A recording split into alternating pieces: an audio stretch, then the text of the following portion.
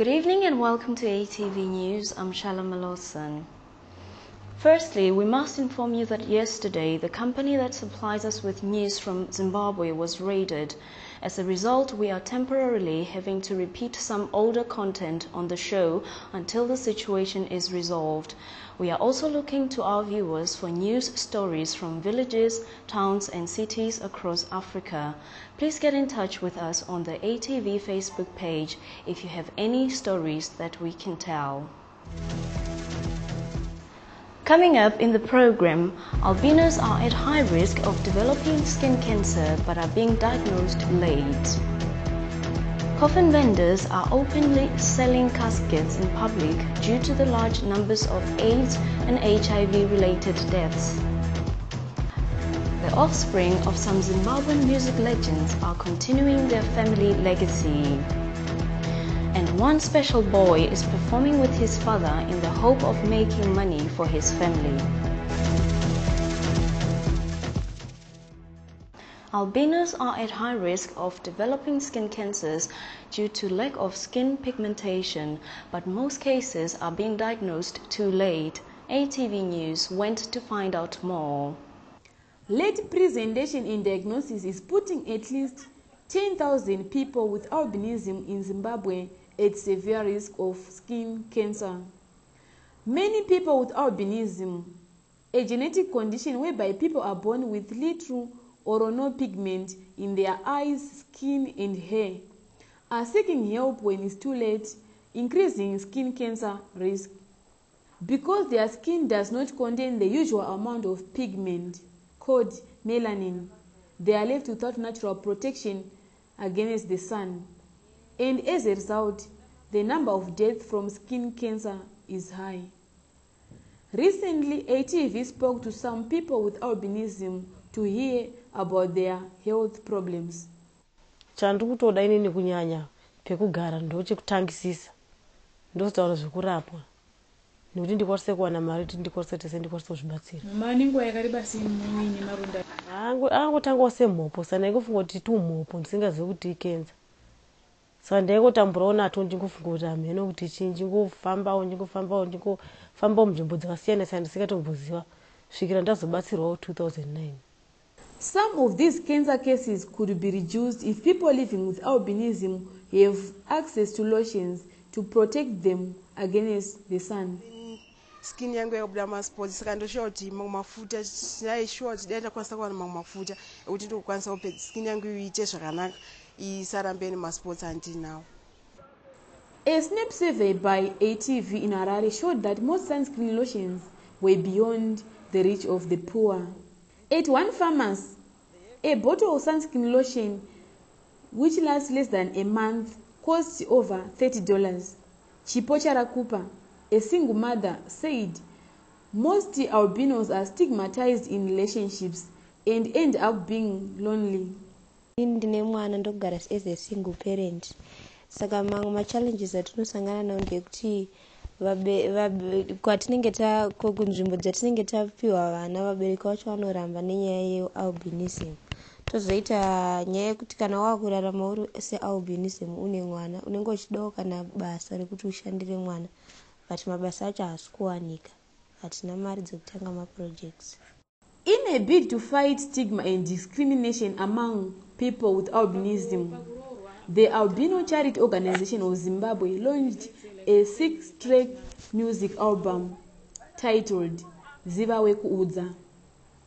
Chakaitika njokuti takagara pasi nevakuru vedu vakaona zvakakodzera kuti tinge tichifoma chikwata chekuimba kuti tikwanise kubatsirana nevamwe vedu vasingakwanisa kuziva kuti albinism chimbori chii.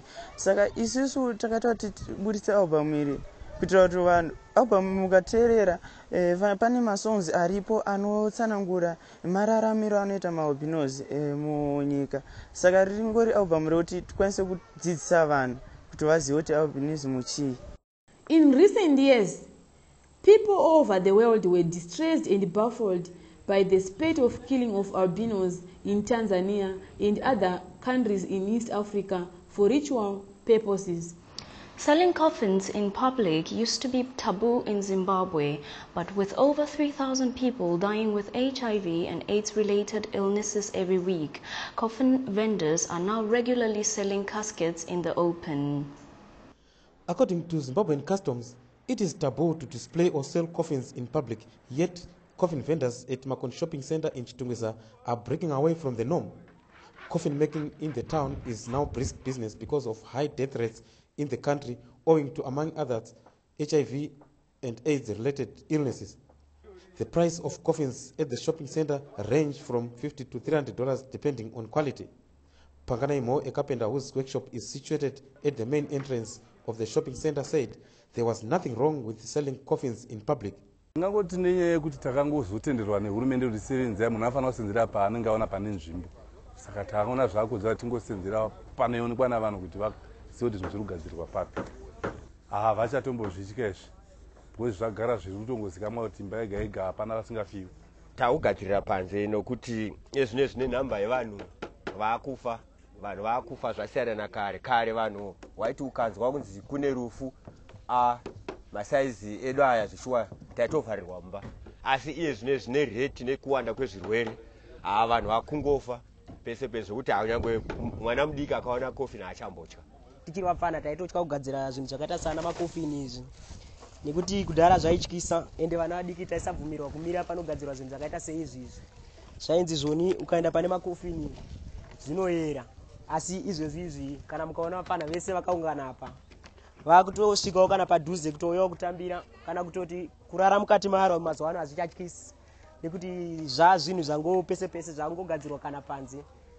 However, Chitungwiza residents who spoke to ATV were not happy about coffins being sold in public.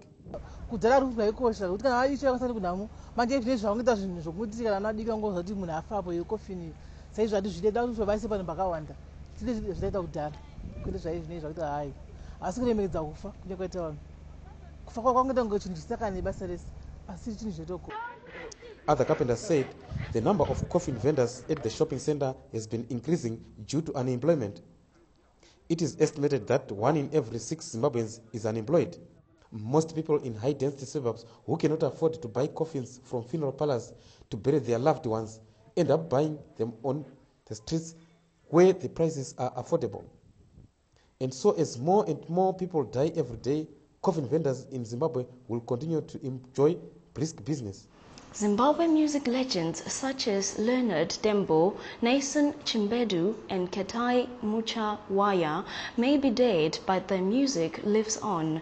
The sons of these legends are reviving their father's music.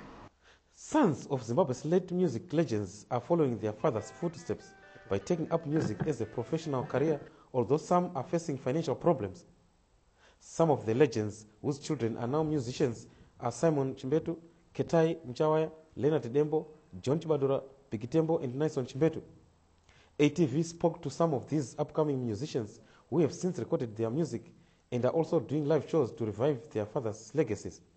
Being born in the music family, and the music family, music runs in us, and my father used to inspire me musically, educationally. He used to say, you must sing like me, you must dance like me, you must carry on with the legacy.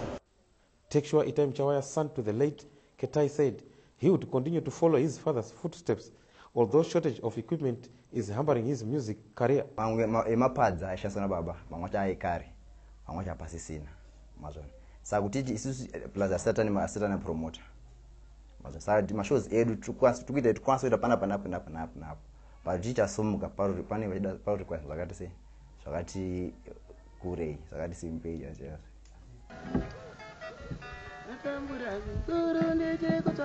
The Dembo brothers, Tindai and Morgan, also echoed the same sentiments. For every musician kuti abudirire kana usina transport ne PA system kit here, you find things very hard. Because pauchatanga kuda unoihaya munhu achona, especially like on our parties use moment kuti munhu anonzwa kuti mwana waDembo ada kuhaya instrument yangu anotanga kugati ane mari kudhara. Saka instead of kuti umwe munhu ari kumuchaja $80 iwe achakudza ndipe $200. wampa $20 yaya wemota chisvika chinzwa kuti ibarira express yana dembo warudi ada kuhaya mota yangu. Funga the same brain yekuti same mentality yekuti ane mari ichapinda maari anotaka kuudza kuti doenda kuNorton ndipe 150. So you find it at the end of the day my expenses ako nemari yauri kunoita ikoko it's almost 50-50 or utori kuloss. Music promoter Patson Chimbodza of Cheapers Promotions commended the young musicians for reviving the music of the late legends. They've got a good future. Vanonoterera. But what I would like to urge them kuti industry atiri inoda kuti isusu mafans titaudi ninga anogona. Let them not compare kuti ndogona kupfura artist ningi. But ngavanga nechinangwa just like their parents were doing. Other thing I want to also tell them kuti life is no syllabus. While some of Zimbabwe's music legends may be gone, their music still lives on in their sons. Whilst most children are out playing after school, one 8-year-old Zimbabwe boy has been taken to the streets to sing with his father in an attempt to earn money for his family. We went to see him in action. Unlike children of his age, 8-year-old Isaac Gonora, a son of a visually impaired man, has had to forego playing with friends after school to sing with his father. To earn a living, Isaac plays drums while his father plays guitar as they sing and entertain passerbys in Harare's busy central business district. ATV visited the two to find out more.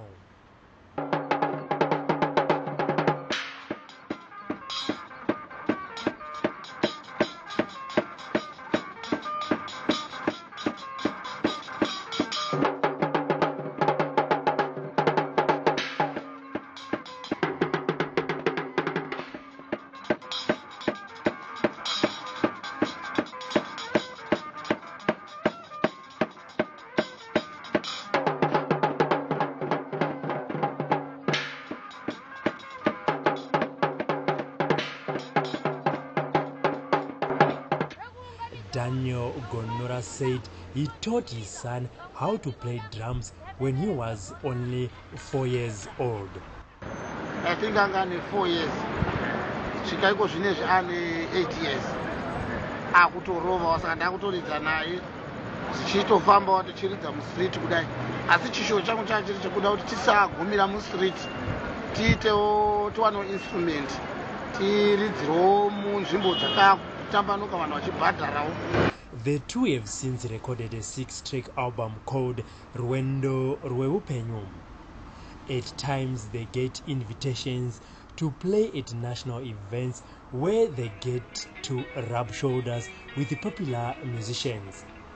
Daniel explains the meaning of some of the songs on their album, which chronicles their journey so far. Zita album rinonzi Rwendo Rweupenyu. Track yekutanga inonzi Madzvararuvengo. Kureva mukati memhuri vabereki kuti vasasarudza vana. Uyu handimudi uyu handomuda. Saka ndozvandakati mukadaro Madzvararuvengo. Pozouya track number 2 inonzi ndio Rwendo Rweupenyu yacho iyoyo. Kureva mararamiro yatinoita kwatakabva neupenyu tichiita zvekuridza izvi. Saka takaita inonzi Rwendo Rweupenyu. Track number 3 inonzi Ndasuruvara senjiva yechirwa manyana. Kureva izvo kuti kuzvarwa kwatakaitwa takazvarwa tiri vatatu. Saka baba ndo vakatanga kufaina kusara ndando. Daniel is one of many visually impaired people who have taken to singing in the streets to earn a living in the absence of social welfare support. The late Paul Matavire, popularly known as Dr. Love, who was also visually impaired, also built a successful career in music in the 80s and 90s. Who knows, one day Daniel may become another Paul Matavire. That's all for today. Please get in touch with us at ATV if you have any news, stories by going on our Facebook page. Thank you for joining us. Have a good evening.